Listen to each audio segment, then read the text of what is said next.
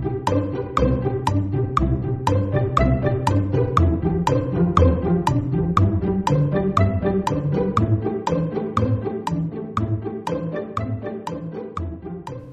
everyone, it's Heather Nichols and welcome to the 1920s. I was so inspired by all of the jewelry and designs that involved using lots of different rhinestones on you would see them on headpieces, on clothing, on necklaces, on pins, and so I created a way to make kind of a floating rhinestone embellishment that you can use in your projects to kind of replicate this cool rhinestone look that you saw in that time. So here's the die that I included in the 1920s kit that you got. It's replicated after a vintage piece of jewelry from the 1920s, and it has holes poked into the back. So the holes are not going to punch through your project. You can see here that I die cut clear cardstock, but then I also die cut out of a piece of regular cardstock. So you're going to be able to use these holes as guides. And I'm going to show you a couple different ways to do that. I'm going to show you one way in this video, and then the other tutorial that's about sparkle and shine, I'll show you how to do it a different way. So what I did is I took my cardstock die cut and I set it back in the die, and I'm just fastening everything down to my table with washi tape.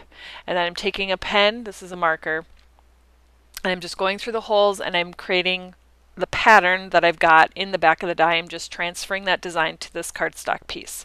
My ultimate goal is to put the rhinestones onto the clear cardstock, but I'm going to be using this cardstock die cut as kind of a pattern for setting up my rhinestone design. So here I've got all the marks done on the die cut piece, so you can see there. And what I'm going to do next is take a piece of the die cut clear cardstock that I also cut with that same die, and I'm going to put it on top of kind of, I guess you would call this sort of a jig pattern, because you're using it to make sure things are placed in the right place. And again, I'm using a little bit of washi tape just to hold everything in place.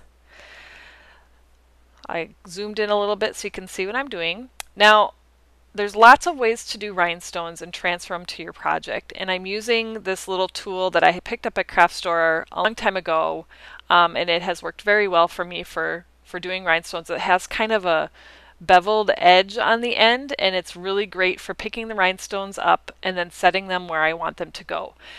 You can just do this with your fingers. If you have a tweezer, you might use that. A paper piercer might be good for picking them up off of the sheet they come on and transferring them onto the clear cardstock there.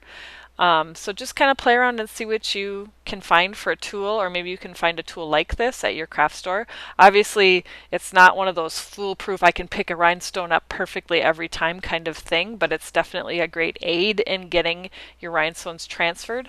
One thing about rhinestones is they have kind of a glue dot on the back, and the more that you touch that glue dot with your finger and the oils from your fingers get onto those glue dots, the less they're going to stick.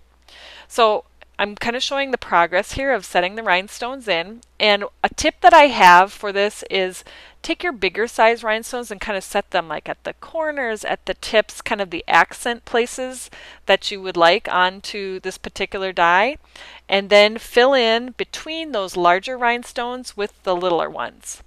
Now you definitely need a bunch of rhinestones to do this full kind of rhinestone design, but look at how beautiful this turns out. And because it's on the clear cardstock, it just looks like it's this floating rhinestone design.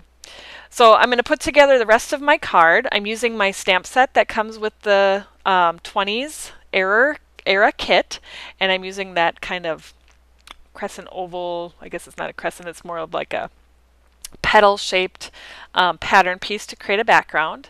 And then here I'm laying out my final card design, and I'm going to assemble this all together. A little bit of the pattern paper as a strip that was included with the kit is going to go right along the bottom here, and I'm going to attach that right now, just up from the bottom. And you can see I also used another image from the set and stamped that kind of flourish piece in Classic Craft, and then I added the sentiment in True Black right above that. Right on top of that is what I meant to say. I'm adding some Classic Craft twill right to above the strip, And then I'm going to get ready to attach. And you might be going, okay, well, yeah, it's clear. How am I going to attach? I'm going to use some glossy accents or a similar adhesive, and I'm just putting dots of the glossy accent kind of behind the larger rhinestones on the piece. You don't have to have glue behind the whole embellishment. You can just have the dots here and there, and the glossy accents is going to hold it in place just fine. So here I'm attaching it to the front of the card, and there you have your finished floating kind of rhinestone embellishment for your card front. And now it's your turn to make a beautiful rhinestone creation using the die included in the 1920s kit, or maybe you have a die that you already own that you would like to try this technique out with. I can't wait to see all of jewels and glitz that everybody comes up with. This is Heather Nichols, and thank you so much for joining me on this 1920s adventure. I'll see you again soon.